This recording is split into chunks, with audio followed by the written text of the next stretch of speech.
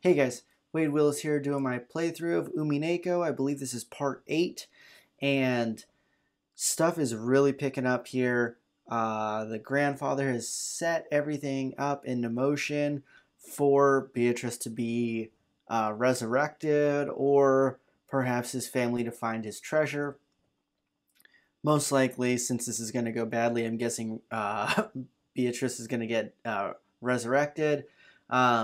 The first part of this riddle, it talks about like 6 people being selected. Well, there's about to be 6 people out in the rain during the typhoon because Maria is missing. So the 4 grandchildren, including Maria, one of the servants, and then Maria's mother are all out there. So shit's about to hit the fan. Super pumped for this. Don't forget to like the video and subscribe to my channel. Going through this whole game. And yeah, excited to see this. George and I flew out into the rain. Jessica and Cancun followed us. Maria! If you're there, answer me! Maria! It's Aunt Rosa! Hey, Aunt Rosa! When George called back, Aunt Rosa jumped at him and grabbed onto him. Where's Maria? Isn't she with you? No, we didn't meet with Maria Chan after that. Maria! 6 years ago, Maria was 3 years old. She was a cute and pure kid who just accepted whatever anyone said. But 6 years have passed since then. She's 9 now and experiencing the ups and downs of life.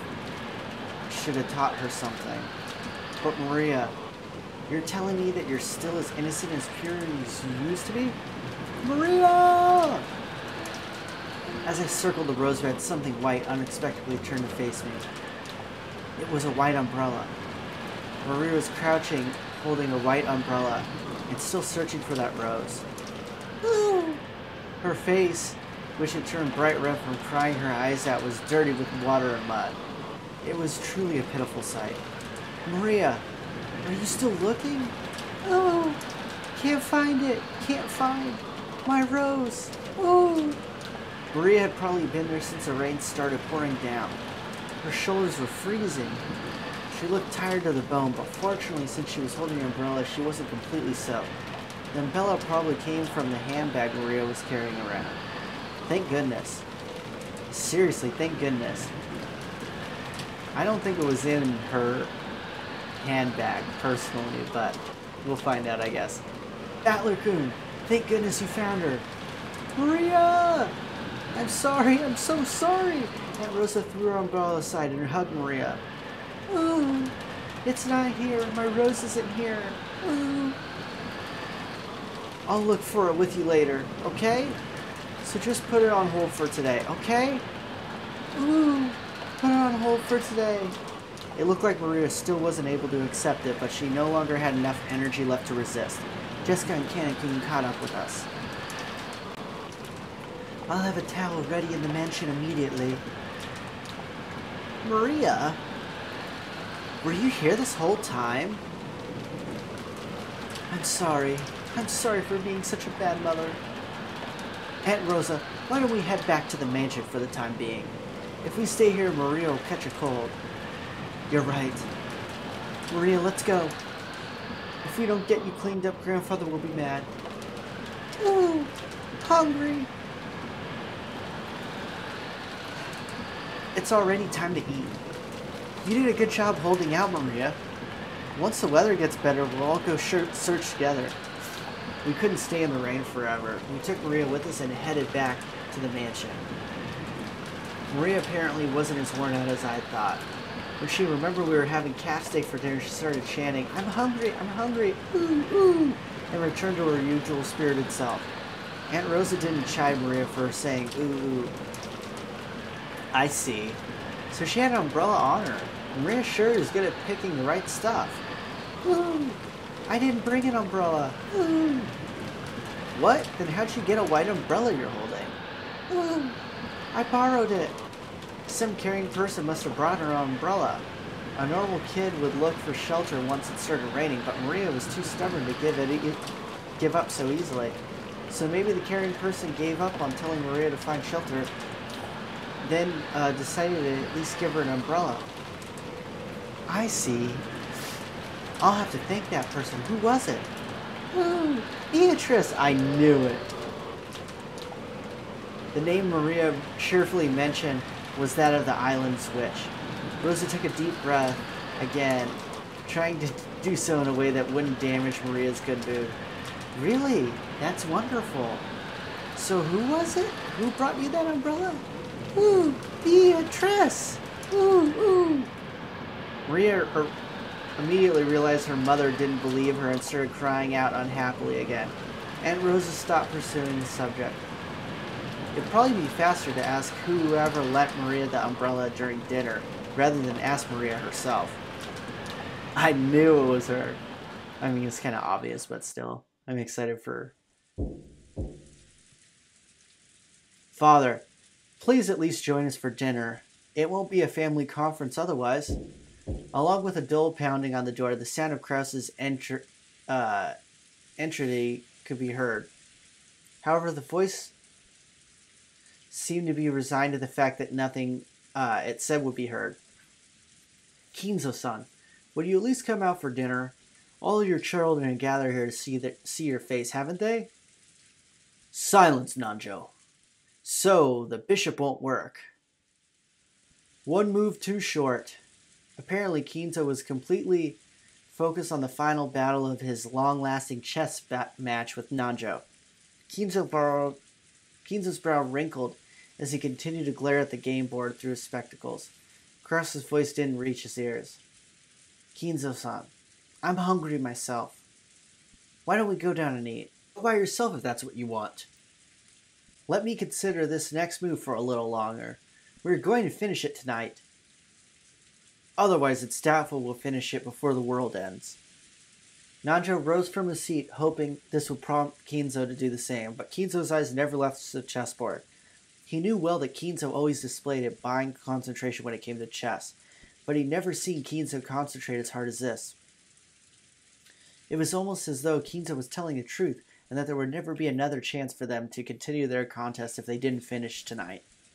It seemed that no matter how obstinately he called out to Kinzo, it wouldn't reach the latter's heart.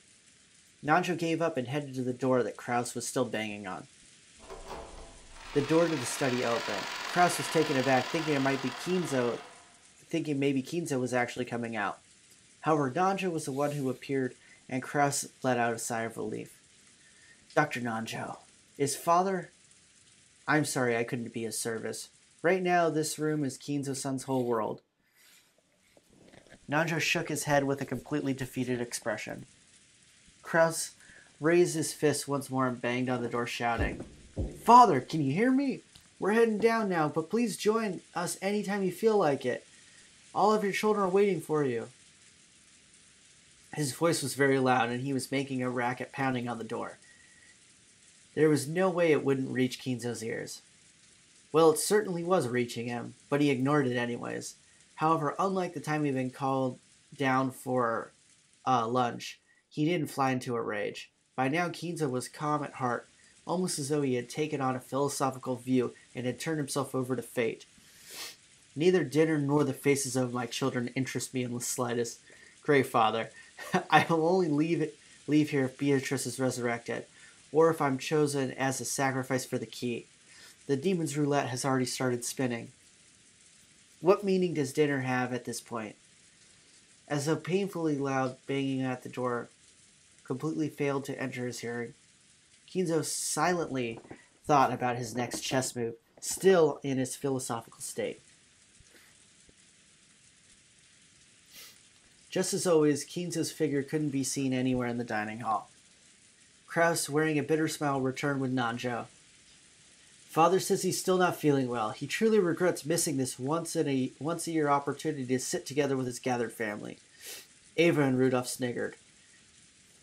Even Kinzo's personality, there was no way he'd show signs of regret, and none of his relatives showed any regret at his absence. Then why don't we start dinner? Goda, begin. Certainly. Well then, if you will allow me. When Goda was told to start the family conference dinner, his biggest time to shine of the whole year, he nodded with a broad grin. Um, may I ask who lent Maria an umbrella? When Rosa timidly cut through the silence of the dining hall, everyone noticed. An umbrella? What's this about? Um, a short while back, Maria was in the rose garden when it started raining, and she apparently borrowed a white umbrella from someone. I wanted to thank them. It wasn't one of us. After you left, we moved to a different room and had a friendly chat the whole time. Haha, that's right. Even after that, the siblings had a real friendly chat. The word friendly felt awkward from Hideyoshi's lips, so even those who hadn't been present could tell that the conversation hadn't been a pleasant one. At the very least, it couldn't have been me, Ava, Rudolph, Hideyoshi-san, or Kirie-san. We were together the whole time, even after Natsui, Nissan, and Rosa left. The whole time until the meal started. Nissan went up to the study with Genji-san to call father. At that time, the rest of us went straight to the dining hall, so it wasn't one of us. Couldn't have been a servant kind enough to lend an umbrella? So was it you, Goda-san? I have been in the kitchen the whole time preparing. My sincere apologies. Goda looked slightly disappointed about missing this chance to show off. At that time, Shannon and Kumasawa appeared, pushing a serving cart loaded with hors d'oeuvres.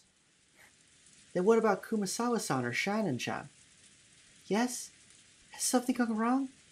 Because Shannon had come in part way, she shrank back, mistakenly thinking the others were searching for the one responsible for some error.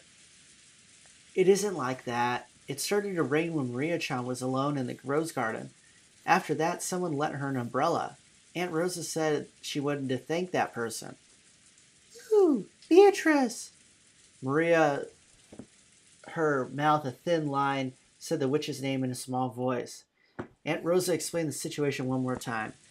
As she did, Kumasawa-san cackled. Ho, it wasn't us.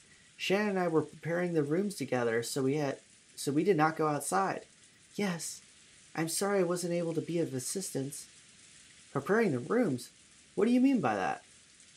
Because of the rain, we thought it would be troublesome for all the guests to return to the guest house, so the servants were ordered to prepare guest rooms inside the mansion.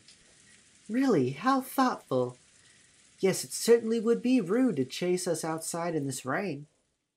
Could you give it a rest? Yes. After receiving the order from Madame, Kumasawa and Kanon and I started preparing the rooms. Then it became time for dinner, so Genji ordered Kanon to go to the guest house and summon the children. Yes. So did Kanon find Maria on the way to the guest house and hand her their umbrella? Ooh! Wrong! The person who had actually received the umbrella denied it. Rosa was troubled. All she wanted to do was give a word of thanks to the person who had lent the umbrella, but she couldn't find them. She thought of asking like this with everyone gathered at the dinner would work immediately. Then it was you, Natsui-Nissan? I'm sorry. After everyone's friendly chat, my headache was so bad that I've been resting in my room. Therefore, I did not go outside. Then who was it? George and the kids? That can't be right. No, it wasn't us. We were watching the television on the guest house at the whole time. Actually, we thought Maria had gone back to the mansion with you. Then Kanon-kun came and asked whether Maria was with us. That's when we first realized that she wasn't in the mansion. I mean, if it were me, I would have grabbed her hand and pulled her under the roof before giving her an umbrella. Rosa was completely baffled. One by one, the relatives and servants denied that they had done it. Even though it wasn't something anyone would need to hide. So by process of elimination, the number of remaining candidates wasn't large. Of course it wasn't me. Right after it began raining, I visited Kinzo's room and I was playing chess with him just until now. Which means that it wasn't grandfather. Wait a sec. Isn't this starting to get a little bit weird? Who's left? Then who was it? Genji-san? Huh? Wait a second. Don't get me wrong. It's not like I'm searching for a culprit or anything. All I wanted to do is, as a mother, thank the person who gave Maria an umbrella in the middle of the rain. Giving an umbrella to a girl loitering in the rain was something to be praised, not hidden. Despite that, no one raised their hand. Why not? Everyone started whispering about how strange this was getting. Calm down, Rosa. Why don't we just ask the person who was lent the umbrella? That's what everyone had been thinking since the beginning. They were all scratching their heads at why she didn't ask Maria who had given the umbrella. However, Rosa bit her lower lip. After all, she already knew how Maria would answer if asked. Of course! Rudolph! Rudolph here's got it, right? Maria-chan, tell your uncle. Who lent you the umbrella? Beatrice! The dining hall was wrapped in silence for an instant, but it was soon interrupted by a burst of laughter. I see, so Beatrice, a witch of the forest, felt pity and lent her an umbrella. What a lovely story. Rosa, there you have it. Rosa couldn't believe it. Even though she just wanted to say thanks for the umbrella, why did everything have to be so clouded in smoke? Ooh! Just like Uncle Kraus said, Beatrice let me borrow it.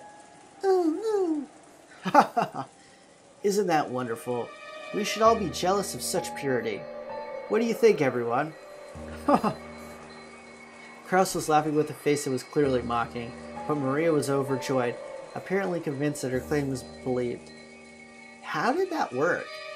Does it mean that the witch really appeared and lent her an umbrella?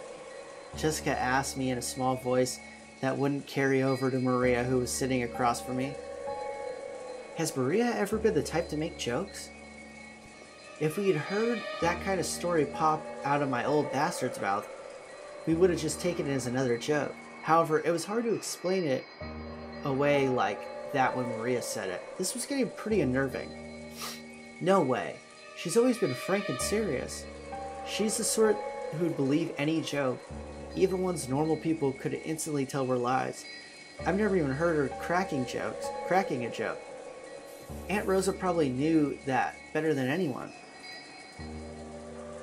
It appeared that because of this weird situation, she had no idea what was going on anymore. So if Maria says she borrowed an umbrella from Beatrice, that must mean it was really Beatrice. We're talking about Maria here, so I can't think of it as some kind of metaphor or joke. It might be the best to take what she says at face value. Then what's going on? Are you saying Genji? Or someone put on a fancy dress from the portrait and gave Maria the umbrella? I'm not sure about that. Actually, that's what I want to know. Jessica shrugged jokingly, but her expression didn't completely match her attitude. Once the hors d'oeuvres were set out and Goda showed off his vast store of knowledge, the meal began. A couple casual chats broke out here and there, but they seemed somehow distant, and the meal ended up being so quiet that you couldn't ignore the sound of the rain sneaking into the dining hall.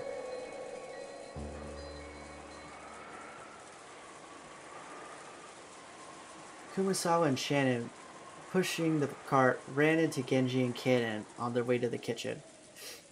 Oh, it's Genji-san. Did you lend Maria an umbrella? An umbrella?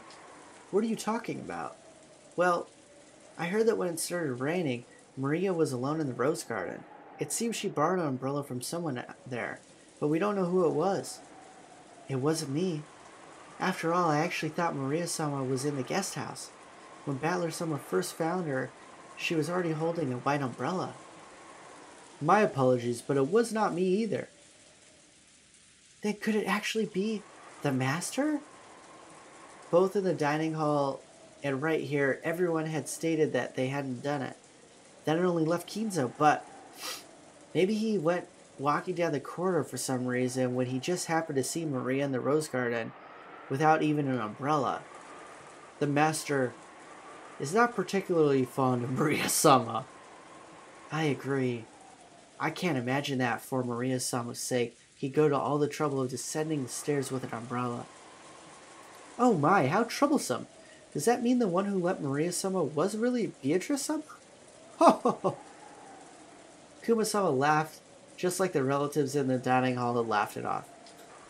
She couldn't think about any other way to break through the smoke veiling the current situation. Just then, the crisp sound of hounds clapping twice rang through the hallway. They all turned at once to see Goda coming through the dining hall. Okay, everyone. When serving a dinner, proper timing while setting the table is essential. Please immediately see to setting out the soup. Genji-san, the women in the middle are of an important job, so please don't get in their way. Kanon glared at Goda for being rude to Genji, a person Kanon respected.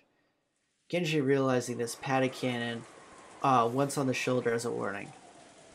Kanon reluctantly turned away and turned his expression to normal. Obey Goda's instructions. Hurry and prepare the dinner table. Come now, there's no time. Don't dawdle. Hurry! Goda grabbed the serving cart from Shannon and steadily pushed it toward the kitchen. Then please allow us to return to the kitchen. After all, Goda's temper is very short. Please excuse me as well. Kumasawa and Shannon left. Only Genji and Kanon remained. Through the window, the darkness of the rainy night could be seen, along with the occasional thunderbolt. Genji-sama, did Beatrice-sama really return? I don't know. Shall I inform the master? That's not necessary. If she truly has returned, she will eventually appear before the master of her own accord. Furthermore, she's a fickle person. It would be pointless to report to the master only to find that she does not appear.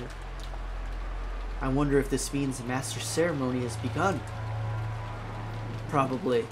However, that has nothing to do with the furniture like us. We must continue to return the favor we receive from the master until our final moments. Yes, that is furniture's duty. The thunder crashed once more. Except for those instants when lightning lit up the sky, nothing could be seen out of the window but darkness of night.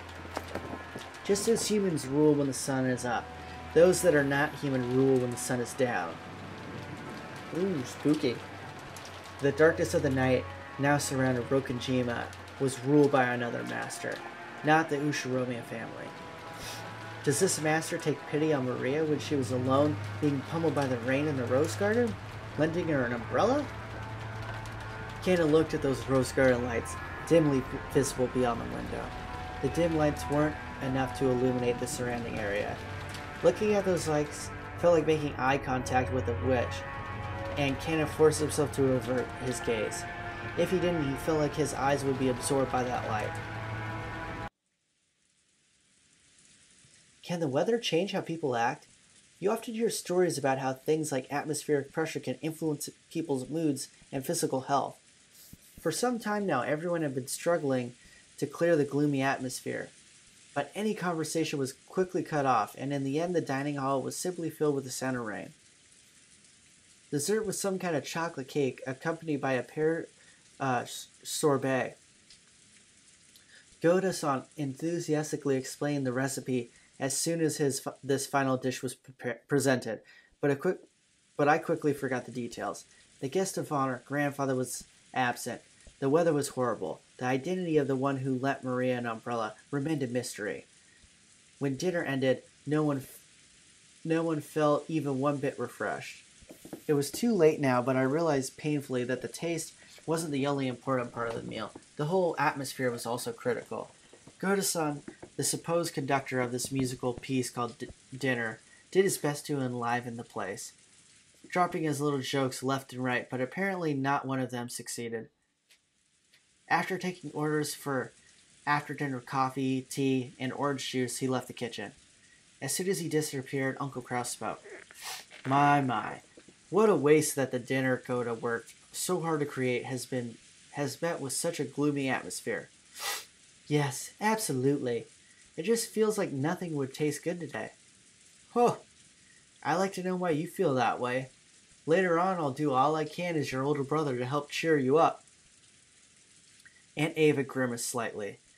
I've already heard that she wasn't on good terms with Uncle Kraus, but it was pretty clear now. When I looked around, I noticed that my father and Aunt Rosa were also grimacing. Apparently there was something besides the weather troubling all of them. Both Aunt Ava and my dad aren't looking too happy. Really? I don't think so. I Aunt Natsui, who was sitting on my right, but she seemed to be in a bad mood as well. She snapped back as if she was absolutely not interested. Well, our adult conversation got a little complicated. It isn't something kids like you should worry about, Battler-kun. Ha ha ha. Isn't that right, Natsui-san? Karie-san? Uncle Hideyoshi laughed as he spoke, without his usual brightness, so I could vaguely imagine just how complicated their adult conversation had become. On top of that, even at Natsui and Karie, the people he had directed his comment to ignored him as though he hadn't heard anything. I didn't know what kind of conversation they had had while us kids were away, but it reminded me of how Dad had said he had had stomach cramps when he arrived at the mansion.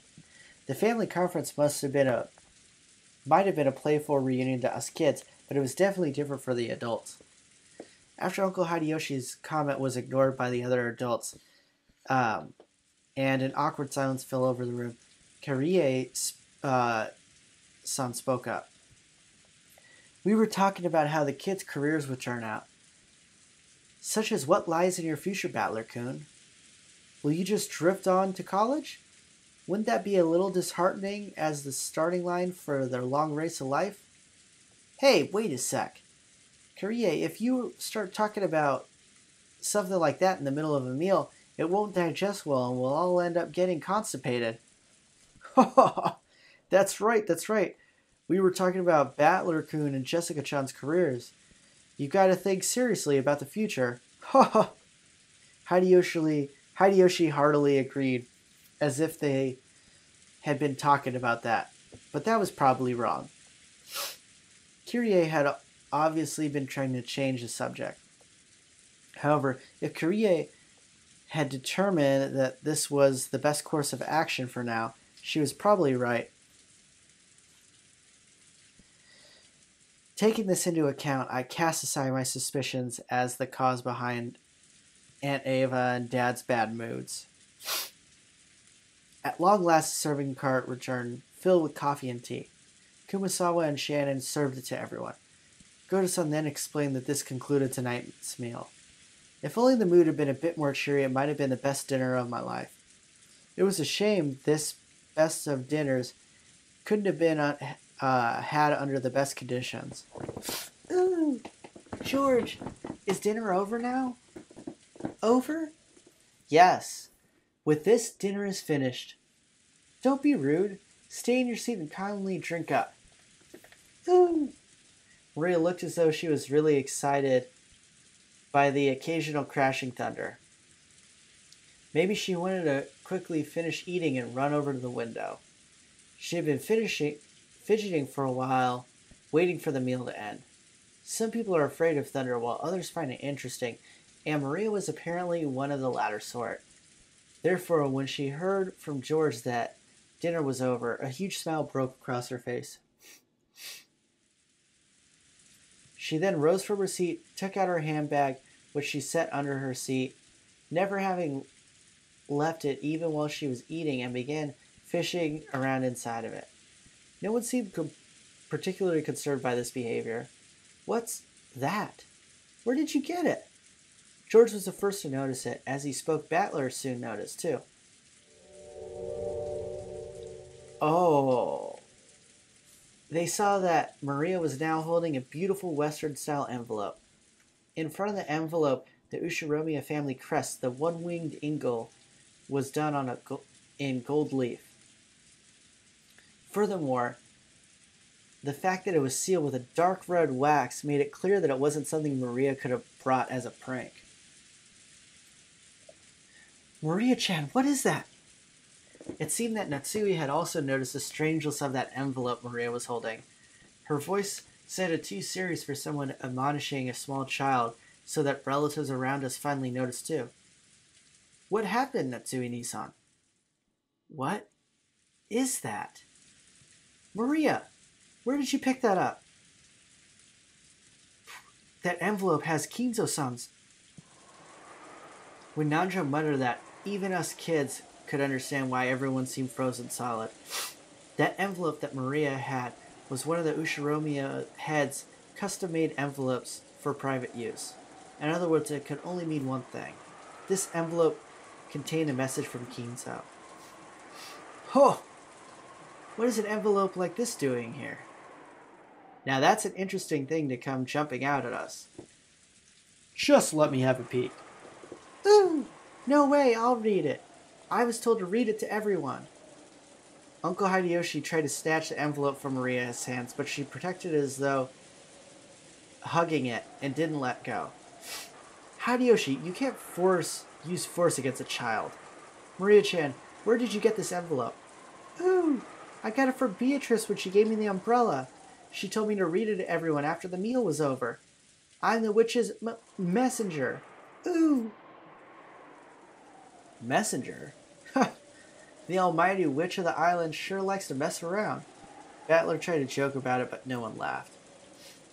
I wonder what's written inside of it, Maria-chan. Ooh, gonna read it. Ooh. Maria casually opened the envelope. It was sealed only with wax, so she had to remove the sealing wax to open it. That sealing wax fell onto the desk.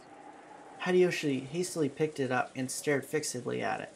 Then he set it in the center of the table when Natsui and Karie and Nanja stared at it. Imprinted on the sealing wax was the one-winged eagle, which the Ushiromiya family crest, and also Kinzo's personal crest. This, the family head's personal crest. I know it from the letters I have received from Kinzo-san before. Without a doubt, this is his wax seal.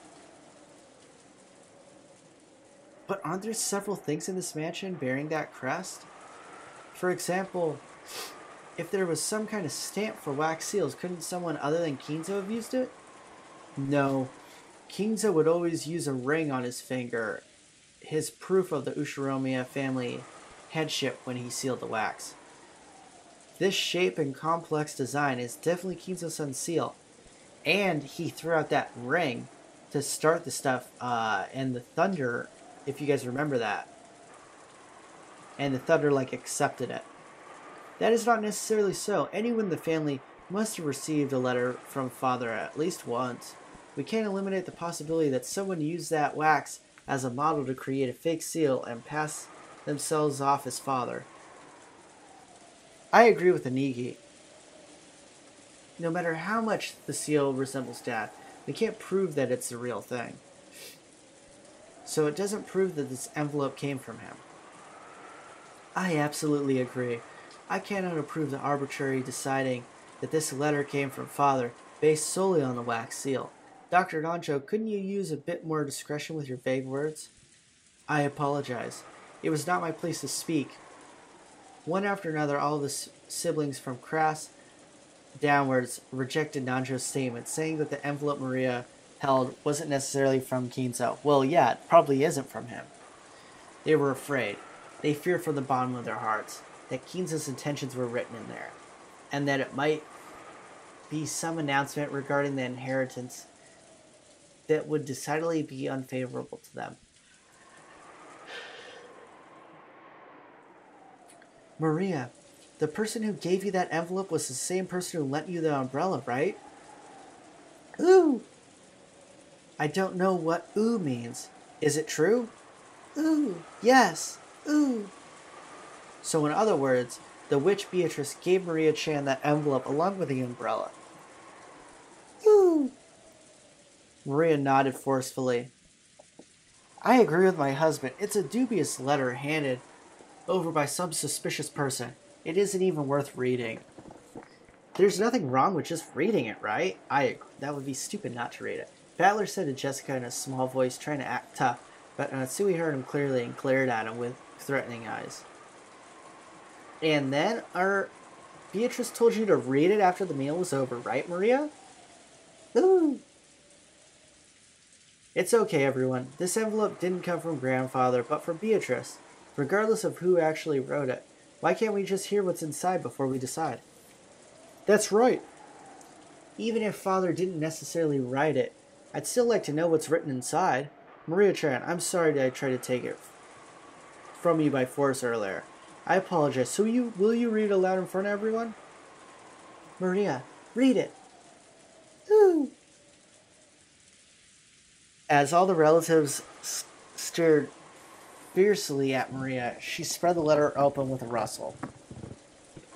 Do you think it really did come from Dad? Impossible.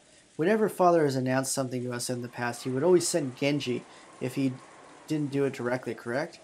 I cannot believe that he would use such a joke-like approach. That's right. Maria, a messenger? That definitely doesn't suit Father's taste. Rosa, could this be Maria-chan trying to surprise us by putting on some kind of show? Maria isn't really a kid who's capable of something so thoughtful. Gonna read it. Ooh. The words came out of Maria's mouth, but for some reason her voice seemed different from usual. Everyone went suddenly silent. Welcome to Rokonjima, members of the Ushiromiya family. I am Beatrice, the alchemist for this family, employed by Kinzo-sama himself. Ha! That's crazy! Quiet! I have served him for many years in accordance with our contract, but on this day, Kinzo has announced the final suspension of that contract. Therefore, I ask that you acknowledge my resignation from the position of the family alchemist from this day forth. How foolish! What nonsense! I can't stand to listen to it. And now, there is one part of the contract that must be explained to all present. I, Beatrice, lent Kinzo-sama a vast quantity of gold under certain terms. One of these terms specifies that all the gold is to be returned to me upon the termination of the contract. Furthermore, I am to receive everything of the Ushiromiya family as interest. Ridiculous! It's been ridiculous from the very beginning! So it's basically one of those things, right?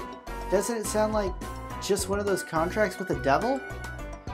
The contract has expired, so they come to collect the interest. Is she trying to grab some retirement money for her old age or something?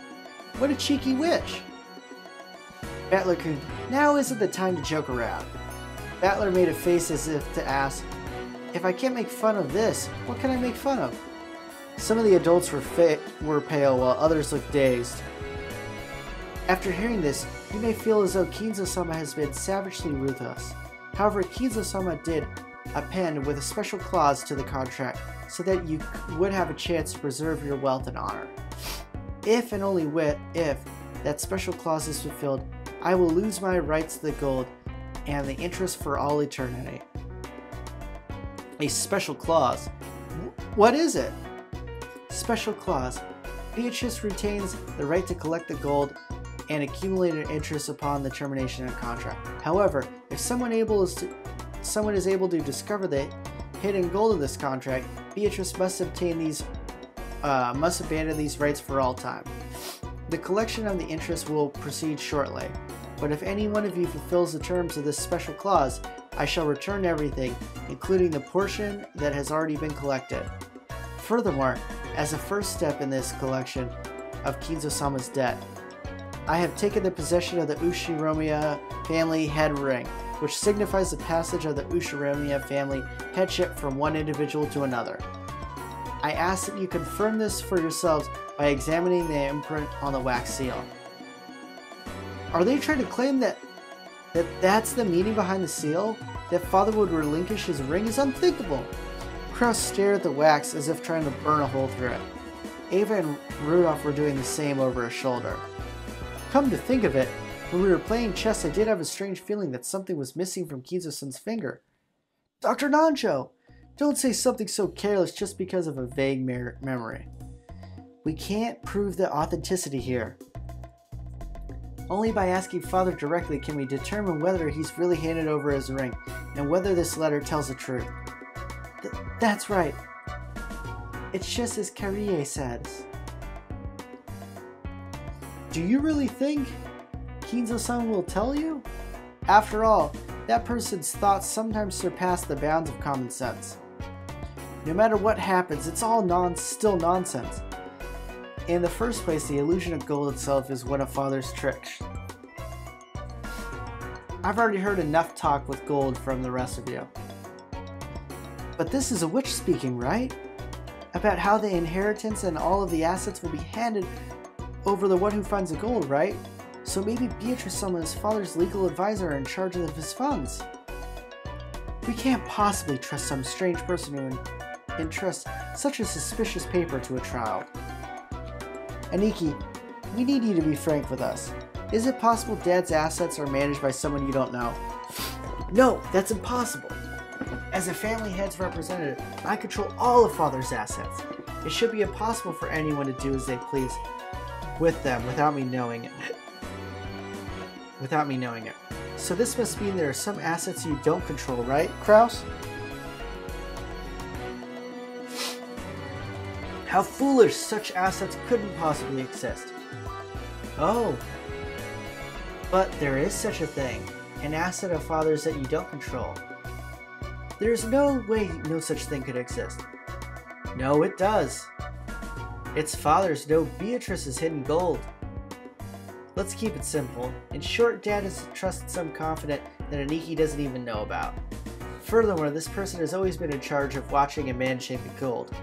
Or it could be some eccentric rich person who offered him a loan with rules like a double contract. Could it be that this confidant called Beatrice is trying to test which Kinzo children is most worthy to be financed by her gold? Kurie's question was one that all the siblings wanted answered.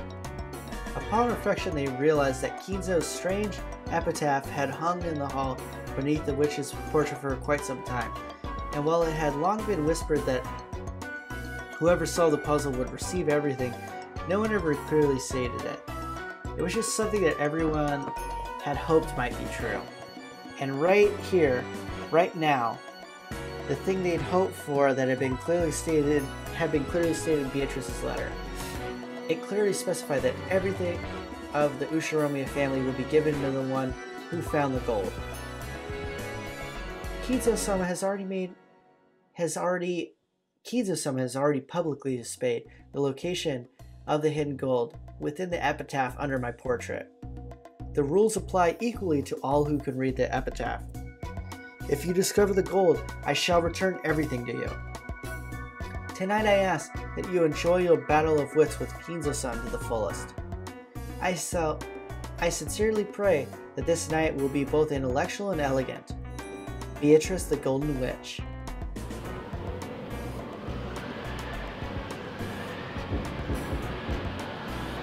Father, I know you can hear me.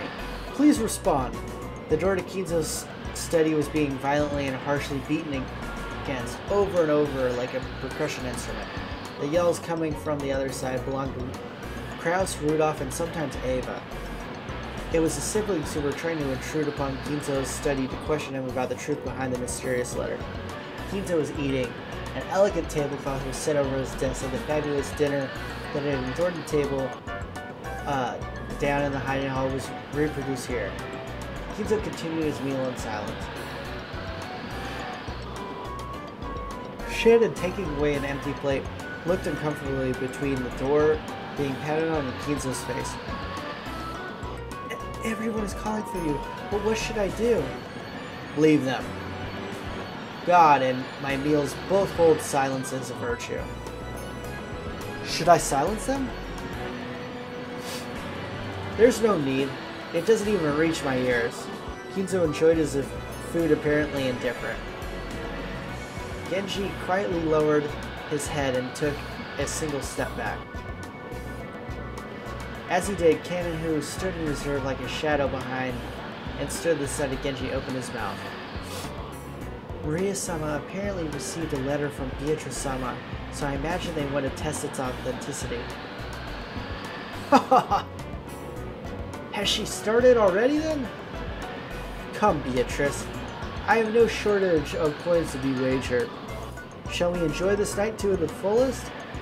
I don't think I'll lose. Your smile will be mine for all eternity.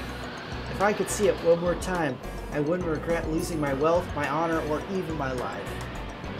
Well then, the roulette has begun to spin. Which pocket will the ball fall into? Noir, Rouge, or house takes it all. Come, you may begin, Beatrice. I'll show you the power of miracles once more.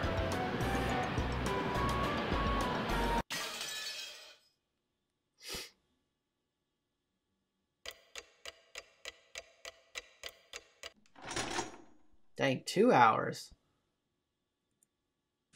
The strange letter that the witch had entrusted to Maria wiped all memories of dinner from our minds.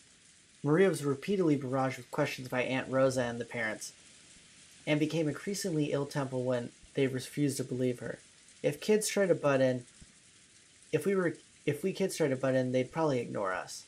Our parents were all stirred up, firing back and forth about the gold and the distribution of assets, and completely forgetting that we were even there. I'd already guessed they'd been talking like this in the shadows, but I hadn't thought they'd be so blunt. It gave all us kids a considerable shock. From what we could overhear, all the parents wanted more money as soon as possible. Back and forth about grandfather's inheritance, back and forth about the distribution of the gold if it was found, about advance payments in cash. It was so despicable I could hardly bear to watch, even though one of them was my father. It looked as like Jessica felt the same way. We left our seats without being asked to, and went to hang somewhere well away from our parents. I get it. Now I totally see why grandfather hates coming down for meals. I'm so disillusioned with our parents right now. All that about money and the inheritance. How could they act like that right in the open? Well, I'm already completely disillusioned with my old bastard. There's no way I could think any worse of him. Huh. That's exactly the same for me. Still, that freaking shocked me. Shocked me to the core. Jessica looked down at the floor, irritated. She was always talking about how bad her parents were, but maybe she hadn't really felt that way deep down inside. The depths of Jessica's shock made that clear. You're all minors being supported by your parents, so you might not understand. But getting money is neither a simple nor a pretty thing. I won't try to force you to understand right now, since you're still kids. But even so, I want you to realize that your parents are just doing their best in their own way. Oh, great. George has gotten all mature. George, I know you're working hard as a full-fledged member of society, but does that mean you turn into a shameless, greedy vulture like our parents whenever you start talking about money and assets? If it were only for my own benefit, then no, I wouldn't do that. However, when your family and your employees, your subordinates, and their families are all counting on you, there are some times when you must fight. I hate that kind of fight. That back and forth about grandfather's inheritance just makes me want to puke. Jessica pretended to spit violently. The harsh reaction made the depths of her pain very clear. Let's stop talking about this. All this about grandfather's hidden gold, property, and inheritance is our parents' problems, not ours. I agree. At the very least, I think children have a duty to be considerate and stay out of their parents' way when they're talking together. Sounds pretty boring. Everyone knows the phrase adults are filthy, but we now had seen that for ourselves, and that really did give us a considerable shock. George Aniki was pretty much an adult, and I had already been disillusioned with my dad, so the shock wasn't big for us, but Jessica seemed to be taking it hard. Apparently she'd received a bigger blow than I thought. She'd always talks badly about her parents, but it looks like she hadn't changed at all on the inside. Even now, she's still a pure-hearted, delicate person who can't doubt others. I'm sure she respected her parents as much as anyone else does. And then her parents started raging about going on money, inheritance, my money. Right in front of all the other parents and children, it's no surprise she received such a shock hearing that. Jessica-chan, please don't start hating your mother and father. I won't ask you to understand them, but at least don't hate them. I get it, just leave me alone for a bit. 6 years ago, I would have kept taunting Jessica even after she got all dejected. But I guess I really have grown over the last 6 years. I realized it'd be better to leave Jessica alone right now. Jessica suddenly looked away sulkily and left the parlor. She probably wanted to be alone for a while. I could do nothing with wordlessly watching her back as she left. Come to think of it, I wonder where Maria-chan went. She's probably pouting in front of the portrait. Maria truly looked up to witches, and she'd expected that coming in direct contact with Beatrice and receiving a letter as proof would surprise everyone and make them happy. However, the adults had doubted its authenticity, thoroughly bombarding Maria with questions and refusing to accept her story. Even for me, it wasn't hard to imagine how much that must have hurt Maria. We couldn't speak to Maria or Jessica. In the end, George and I just abandoned ourselves to the sound of the falling rain in the dark night. I wonder what's happening with that typhoon. Maybe there's something about it on the news. George and Nikki started walking over to the corner of the parlor where the television was. He hadn't called me over, and I really couldn't have cared less where the typhoon was on the sea now. So without going over to the television, I loitered over to the window. The wind hasn't picked up that much here, but I wonder if it's horrible over the sea. I did hear about a severe storm warning on the weather report. Ah, Kirie-san. I take it those big talks between the adults are going smoothly, yeah? She seemed to catch the sarcasm. Kirie shrugged. I wonder if that stomachache of a discussion will continue all night. It's not going to be fun. Well then, please enjoy playing vultures to grandfather's property as much as you like. I feel sick. I'll agree with you on that. If I could just slip away like you, I'd do it. Unfortunately, I can't. Even if I'm not allowed to speak. We spouses are pretty rough, too. Korea took a deep breath, smiling bitterly. That's right. They probably won't let Korea speak, since she only married into the family. Still, as Dad's partner, she had no choice but to stay by his side and support him. She's probably had to bear with the full brunt of this mental pressure more than me. I wasn't going to apologize, but realizing that I'd spoken too harshly, I kept the sarcasm for the time being. How does it look? Are they still stuck on the topic of the mysterious witch Beatrice? More or less. Those four siblings are always piling up secret agreements when they come together to discuss the division of grandfather's inheritance. They're saying that some unknown fifth person has appeared and is trying to make things even more complicated, and there's no way that'll make for a peaceful conversation. Just when you think they're snarling at each other, they set up a common front. Natsui-san's not the only one getting headaches. On the one hand, they all want a larger portion than the other siblings, so they're all rivals. But on the other hand, they don't want 1 yen to be snatched up by anyone other than the siblings, so they're all allies. Alright, I'm going to stop here for today, guys. Yeah, getting really interesting now. I think I'm still in part 1, or chapter 1, which this is pretty long so far. I like that Beatrice is getting involved. I am excited to see her kind of manipulate and play with things a lot more in the rest of the story. So yeah, I'm really enjoying this now. Yeah, the beginning was really boring for me, but now starting to get into plot. Going to be excited when it starts getting kind of crazy. So yeah, hopefully we get to that soon.